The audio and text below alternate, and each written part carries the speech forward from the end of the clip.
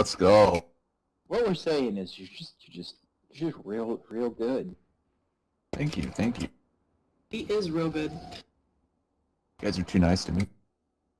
Even though it freaks me out, because most of the time I think he's Blade, and I gotta double check, and I'm like, wait. Amen. Amen.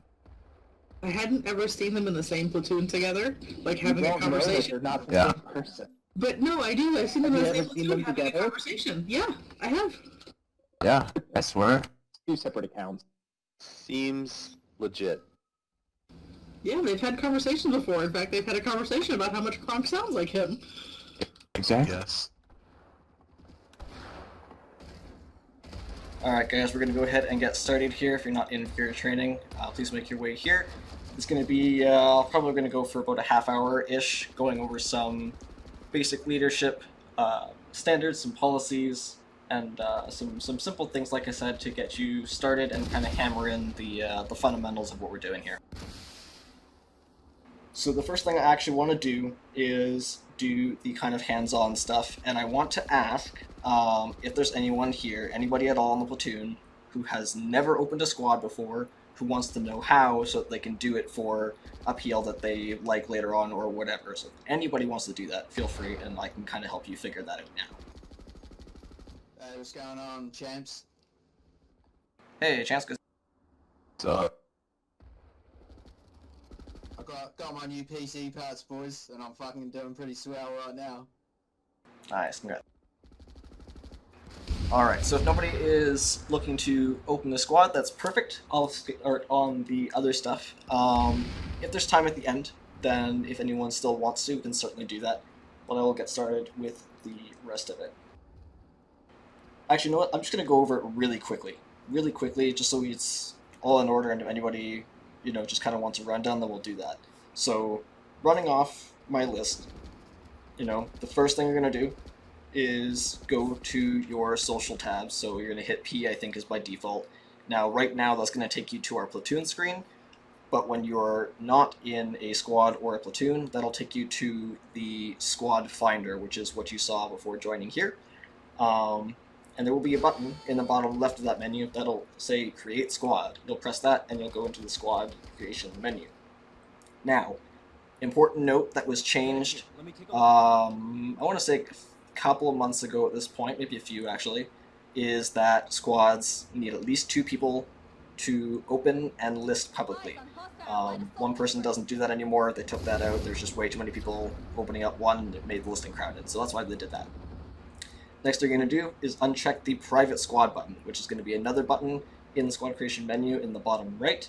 You'll uncheck that rather, which will open up the squad description box.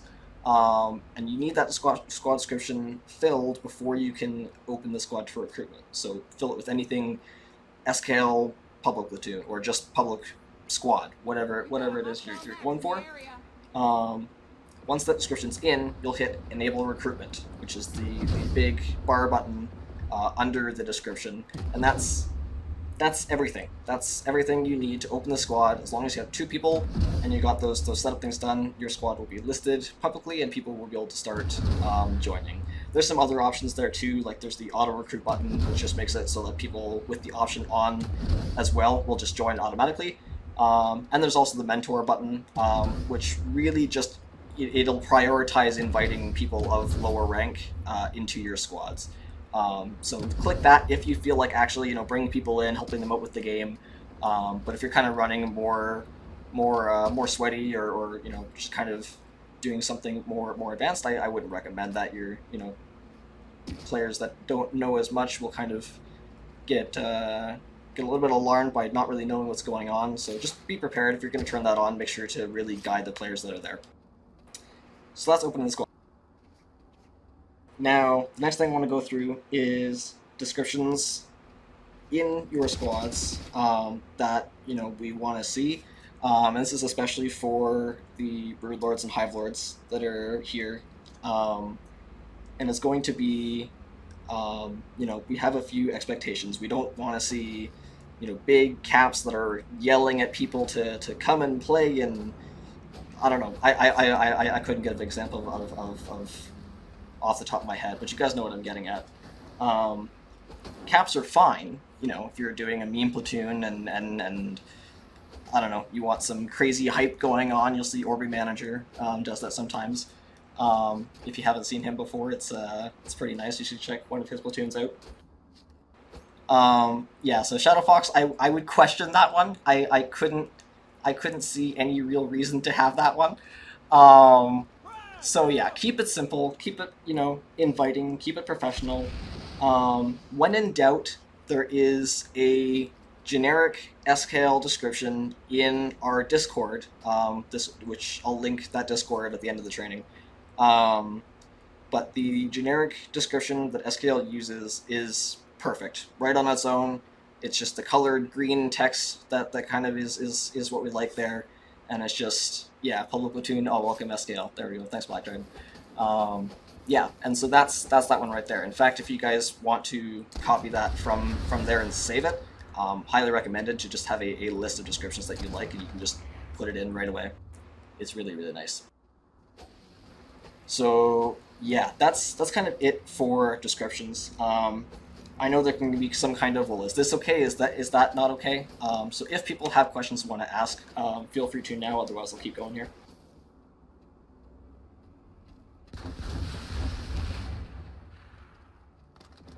Do you ever like launch an outfit-only squad, or do you stick with public? Good question. So mostly we do all public. It's what we're all about, right? We really try to cater to new players, new player experience. But on occasion we do outfit-only things, and you'll see that mostly with our hunter killers. Hunter killers are kind of like our dedicated, cohesive branch of SKL. They do some really kind of specific operations. They've been going for a while now. And they're led by Rage Twisted and Calamity. If you see them around, they're fantastic people. Definitely go to them if you have questions about leadership or, you know, tactics or whatever. So if you see the Hunter Killers around, that's an SKL only thing. But 90% of the time, I would even say 99% of the time, SKL does open public all the time. Cool, thanks. Richo got a question for you. Yeah, thank you. Higher rank in SKL to start a platoon with the SK note? No, so actually you don't. Legionnaires are free to open up squads and platoons. You know, as long as you're following our policies, which I'll get into later on, and as long as you're representing us well, you know, there's no problem. You're free to lead with our tag, and yeah, do whatever you want. You can play for the alert. You can have a fun time doing whatever event you can come up with. Like I said, just, you know, following the standards, not causing trouble, and then it's all good to go. And hey, if you're interested in leadership and you're doing that kind of stuff, highly recommend you join the Officer Academy, which there's a link to that also on the Discord. I can't right now, but Black Dragon or Kasami or somebody, if one of you guys wants to link. I already posted it. Oh, to the Discord? Yep. Awesome. Cool. It's in platoon. Wonderful. So yeah, if you guys want to and kind of start looking at that early, feel free. But yeah, so I hope that answers that question.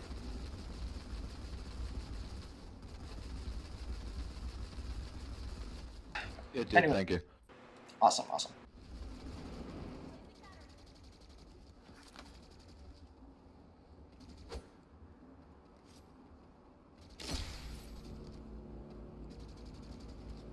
Okay, so if there's no other questions then, I'm going to go ahead and get into those expectations and our policies that I was talking about earlier. Kind of give you a rundown of that. I don't expect you to, you know, write all this down or anything like that.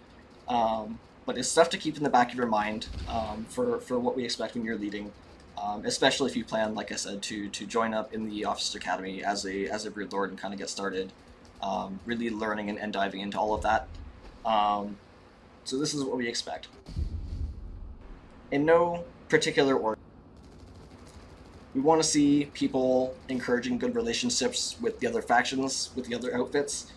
So if you have people in your platoon, or if you're feeling mad at the other factions, you know, don't encourage hating on them. They're just players as well. They're on the receiving end of a lot of stuff that we do.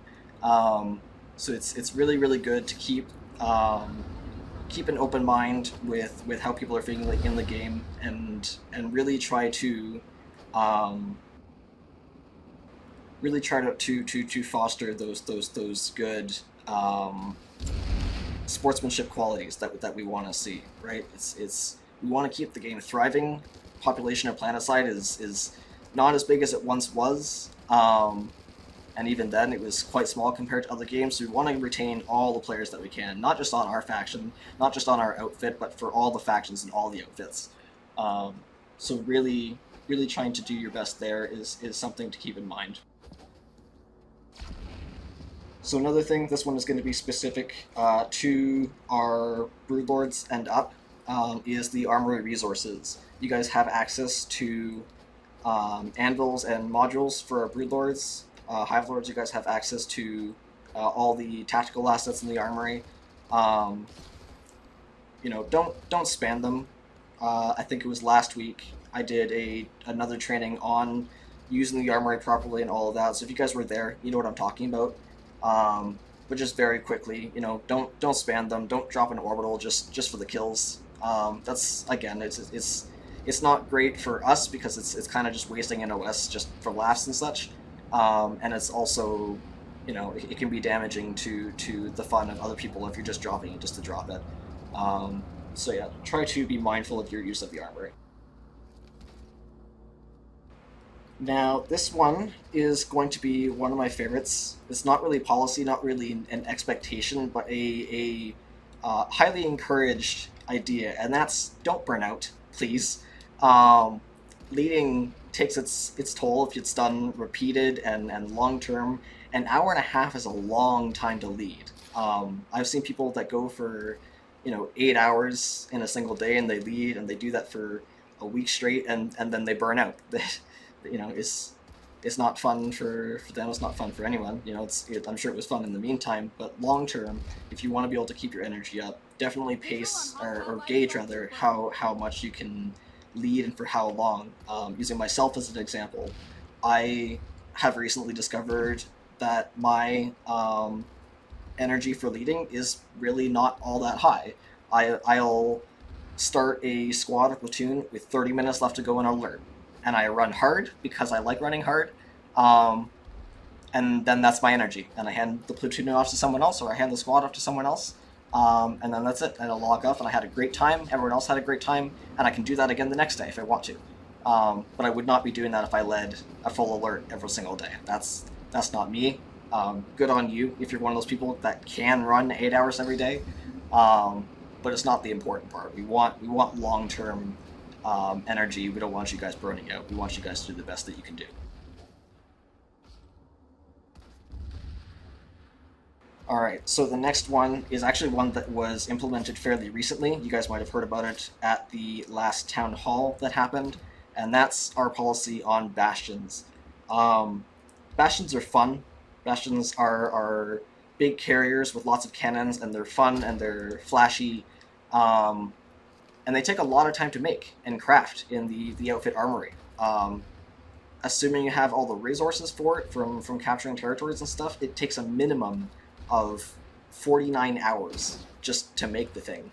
And if you're an outfit that's not like SKL, where we're having resources come in all the time, that can be a lot of time spent. Now, where I'm going with this is that a lot of outfits will have kind of their bastions, and they'll spawn them, and because we're SKL and we can go, oh, there's a bastion, let's just form an airball and go kill it. That kind of happens a lot, and it's not fun for the people who spent all that time making bastions. It's just not. And then, you know, the example I try to give sometimes is, what if that's a solo player in a solo outfit, and they built that bastion and they wanted to see what it's like, and, you know, we or another outfit or whoever forms an airball and just goes and kills it within less than 5 minutes, they are probably not going to want to build another bastion again, and at worst they're going to, you know, uninstall and log off the game, which, again, it's the player retention. We want to keep that experience. We want to have fun too, and we want to kill bastions, and that's why at this point the policy is, if it's the bastion's just at the warp gate, it's just spawned, you know, we don't want you guys going to kill it. It's just there, it's not hurting anyone, it's not even hurting the other faction at this point. But But that said, the minute it comes to our front, the minute it starts dealing damage with its big Mauler cannons, that's the green light. You guys can go ahead, form an airball, because at that point it has engaged in combat. Whoever's piloting the Bastion has, by shooting us, agreed to combat. And so that's the idea of what we're pushing for. It keeps the experience good for everyone, and it means that we can kind of keep people around and having fun with their Bastions as well. I am grateful to you. Alright, are there any questions on that one specifically, or the other ones I talked about? I have less of a question, more of an observation. My own personal methodology for dealing with enemy bastions is, let them try and kill us as we take the enemy base underneath them. It's a bit of a risky move, but it's a lot more fun. Yeah, I mean, if that's what you enjoy, go for it. Yeah, definitely form an airball or engage in the frenzy and the chaos and just run into the base under it. Yeah, for sure. Okay, if there's no questions, then awesome. So the next one is going to be on backseat platoon leading. There's, every so often there will be, it normally happens to new platoon leaders or new squad leaders, and they'll be leading and they're doing their best, and people who might be, with good intentions or not, will sometimes overstep their boundaries and offer a little bit too much advice, or worse, try and undermine the lead's authority altogether. I don't want to see that ever. It's just not nice when the platoon leader's leading. It's their turn. They make the decisions. You can offer support, of course. You can offer suggestions if they want it. But if the platoon lead can't do their job, they can't provide a good experience for anyone, including yourself. So keep that in mind when you're playing in a platoon. Watch and see how much are you talking on comms. Are you maybe cluttering up the comms a little bit too much with not very useful information on the alert. And yeah, so really try and contribute to the platoon lead or the squad lead. Don't backseat. Like I said, offer support. Offer support at all times. And the platoon, in platoons where I've seen that everybody follows this idea, it doesn't matter that if you lose the alert, because the point was everyone was together, we were cohesive, we tried our best, and there was a whole lot of awesome stuff that happened along the way. But it can't happen if the platoon is divided on what to do or how things are going. Yeah, don't scream medic. There's a quick chat for that. Yeah, so that's. There's a fine line between encouraging somebody and helping somebody and giving somebody advice and being a bully. We don't want to see you being bullies out there. That makes people leave.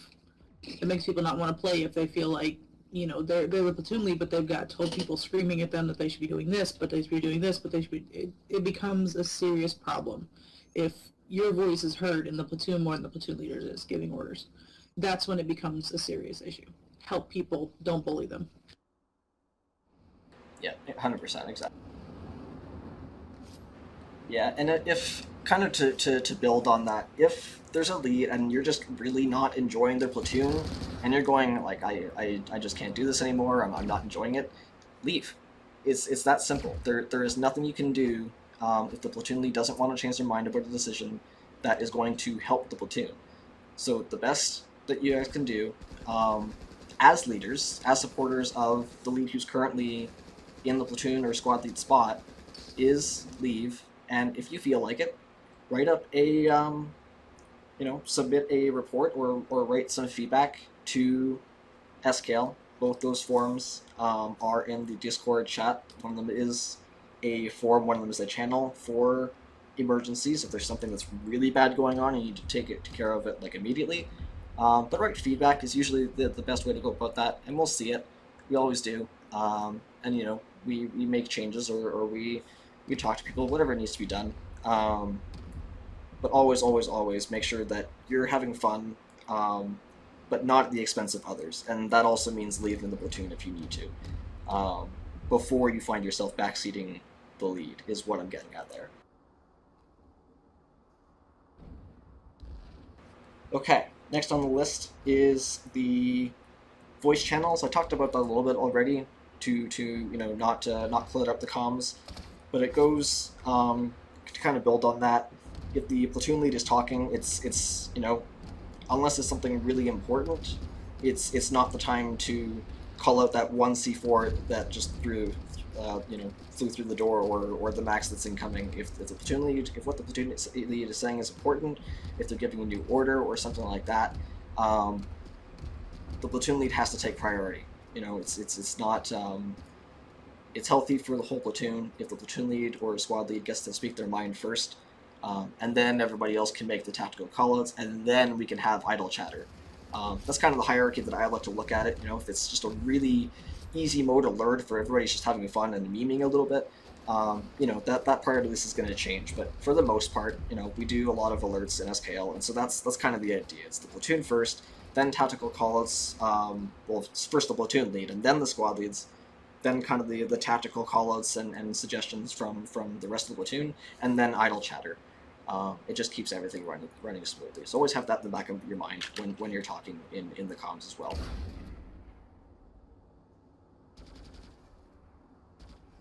Alright, and lastly here, not quite last, second last thing, is that in SKL, as I mentioned at the very beginning of this, we are very much open to new players, right? We try to invite them all in and teach them to grow our player base and share the joy that we all get from playing this game.